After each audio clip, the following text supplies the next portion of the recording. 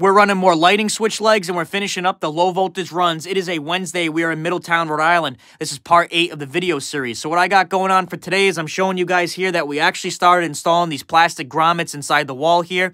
And the reason for that is I got a ton of low voltage runs, which are going to be ran on the inside of that wall there for some LED strip tape. Basically, we're going to be mounting the LED strip tape underneath the counter there to provide some accent lighting underneath that counter. So that's going to work out really nice the way we have it right now.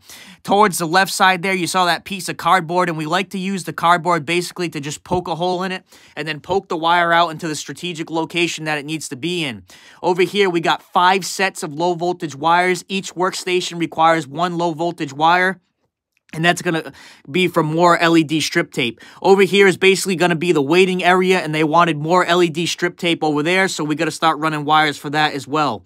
On each side of the front entryway door here, they wanted sconces, so I got the wires ran for that as well. Basically, we just brought a 12-3 up to the top of the ceiling there, and then I brought a 12-2 out for the sconces, so I basically just labeled what switch leg did what, and that's that box with the, 4-square cover on it with a bunch of writing on it. I wrote, red was pendants and then black was sconces.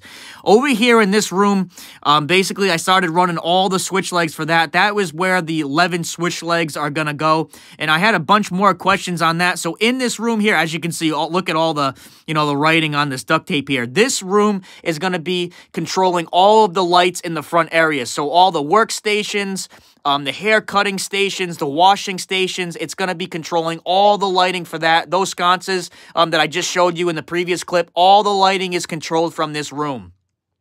And then we also started finishing up these panels here, so both panels are finally all cut in. I had a bunch of questions like, hey, why don't you guys put all the breakers in? And the reason why we don't do this, and if you're an electrician, you probably know, is if we put those breakers in there, someone's going to open up the cover and they're going to turn everything on, and that creates a really big safety issue. We started cutting in all these quads, all the plugs, and all the switches, so we got a ton more stuff done. I also started putting the boxes up inside the bathrooms there. There's 2 boxes. I had a bunch of questions more on fire alarm wire. The wire has to be rated, and it has to say, certified and approved for Rhode Island use. So if you're in the Massachusetts or Rhode Island area, give us a call. We're taking new clients. I personally answer every single phone call.